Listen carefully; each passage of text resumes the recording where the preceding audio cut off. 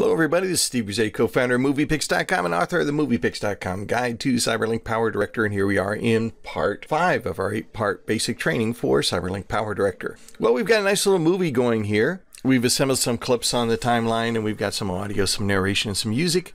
Let's add some special effects. Special effects are kind of fun. They can be subtle. The audience doesn't even know they're there, or they can be pretty extreme. Most of the effects for CyberLink PowerDirector are found in the effects room.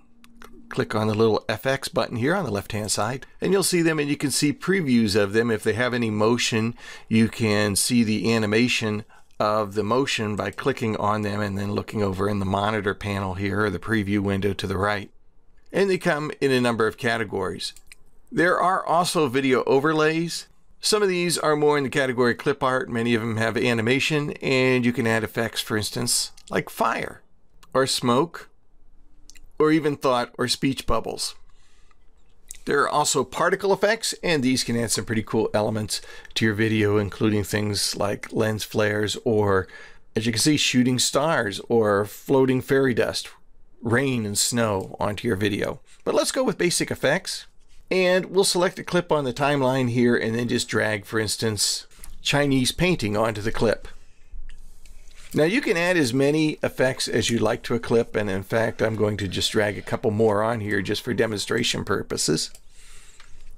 Once a clip has had an effect added to it or an adjustment added to it, you'll see a little eye over here on the left hand side of the clip on the timeline.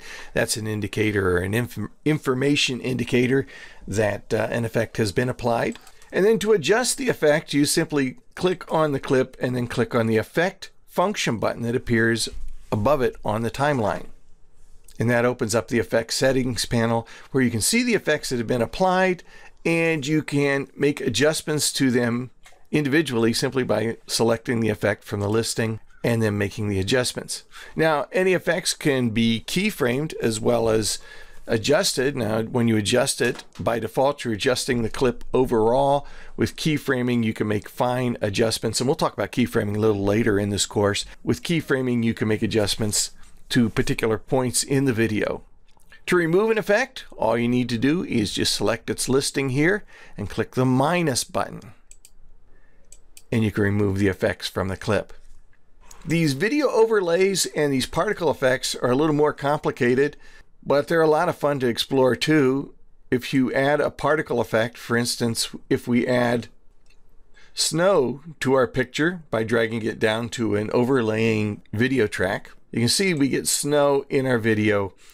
And if we were to double click on the particle on the timeline, it would open up a particle designer where we can control how much snow there is, how it's emitted, how it behaves, and those sorts of things. That's pretty high level stuff, but a lot of fun to play with also. Finally, I'm going to remove the snow.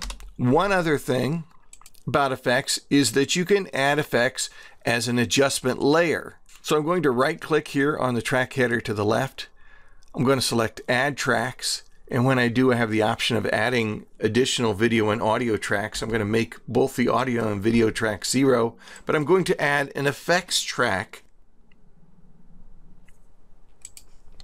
And when I click that, we get an effects track here. And now when I add an effect to it, let's go back to the effects room here. Now when I add an effect, say for instance the abstraction effect, I will add it to this track rather than to the clip itself, and I can stretch out the effect and it becomes an adjustment layer. It applies to several clips at once. So everything on video track 1 would have this effect applied to it if it were covered by that particular effect on the effects track.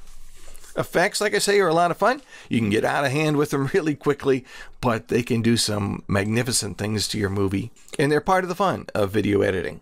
Now in part 6, we're going to take a look at keyframing, a very, very powerful tool in video editing and in effects production. Please come back for part 6.